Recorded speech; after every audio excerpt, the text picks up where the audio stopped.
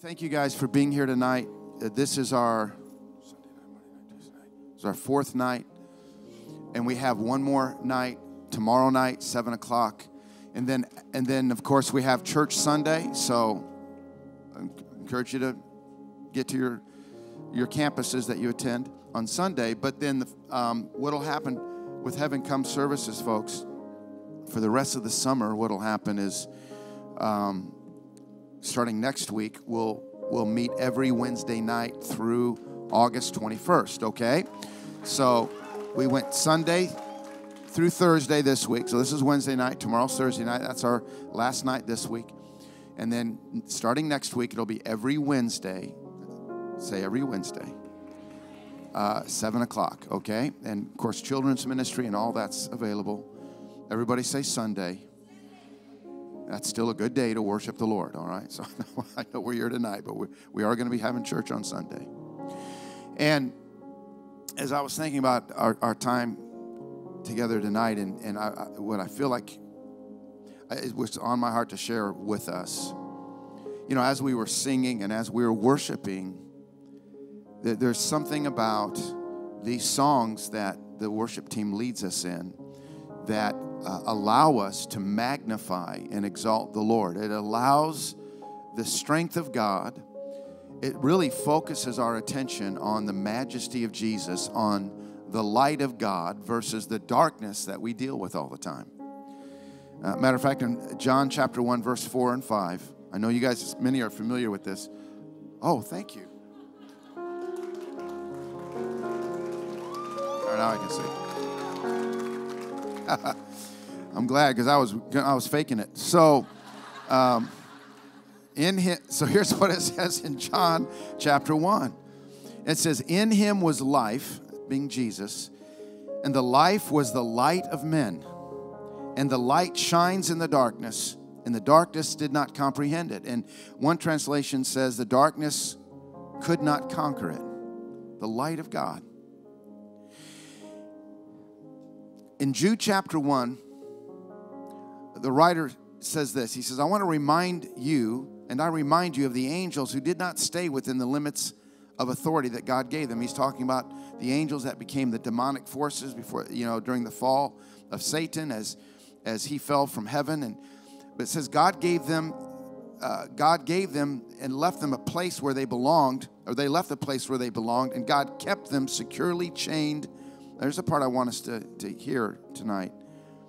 God has kept them securely chained in prisons of darkness, waiting for the great day of judgment. So the place that God assigned Satan and the angels that he deceived, the place that he assigned to them was a place of darkness. Satan is the god of darkness, little g, but he's the god of darkness. And when we talk about darkness, we're not just talking about the absence of light. We're talking about a moral darkness. It's not the absence of light that creates this type of darkness that we're talking about and that I'm talking about right now. It's the absence of God that creates that. So here's the point. Any area that we withhold from the Lord in our lives becomes a resting place for Satan. It becomes an area of darkness. We give him liberty. Even as Christians, if we withhold any area from God, and if there's an area that we're withholding from his lordship and his kingship and his sovereignty and his majesty, if it's an area that's unsurrendered, folks, that's an area of darkness, and we give Satan liberty to feast on that part of our lives and destroy us. Matter of fact, I'll say it this way: the areas of darkness that we hide today become the same place of our defeat tomorrow.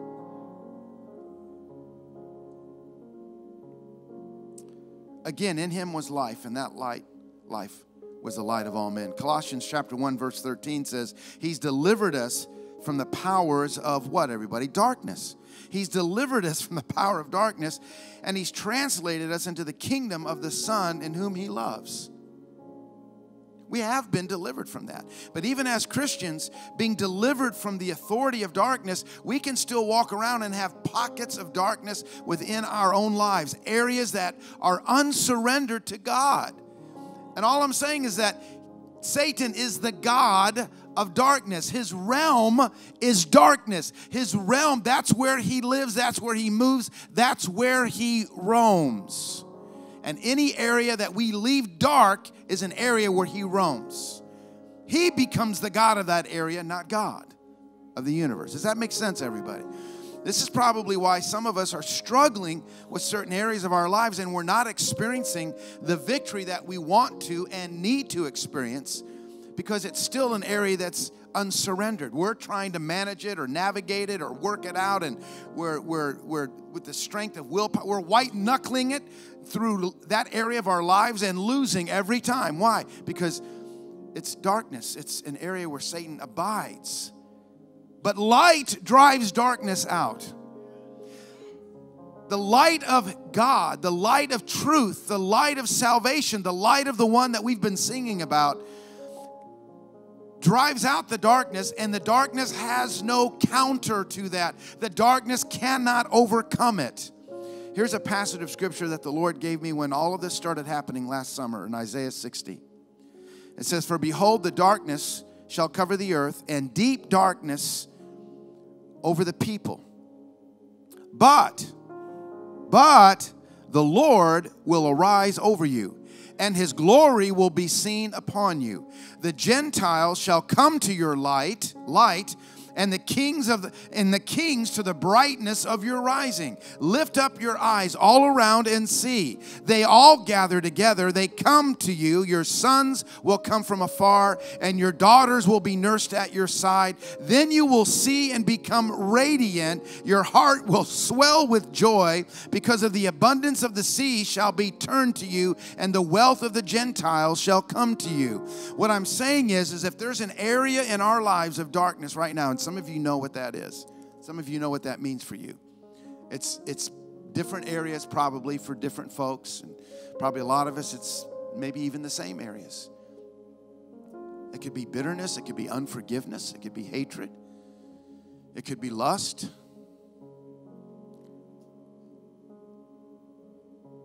It could be fear.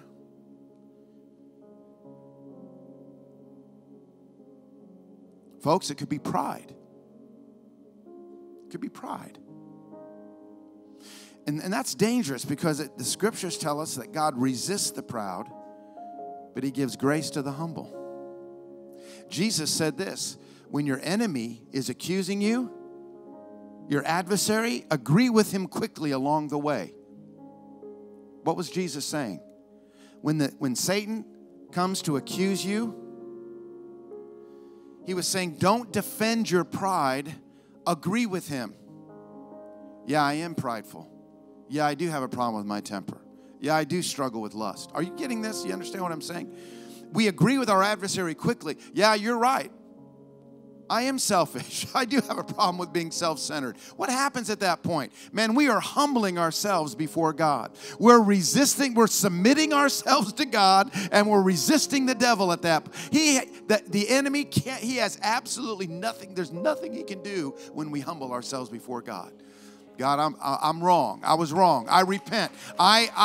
I need you to forgive me. I receive your forgiveness. I'm not going to defend myself. I'm not going to allow that inner attorney, right? I'm not going to let him loose to try to defend me when I know good and well a part of what I'm being accused of is probably right. There's probably a little bit of pride there, and there's certainly an area that I've kept in the darkness, and I need the light of God. I'm telling you, folks, tonight is the perfect opportunity to surrender any area in your life that you've been withholding from God.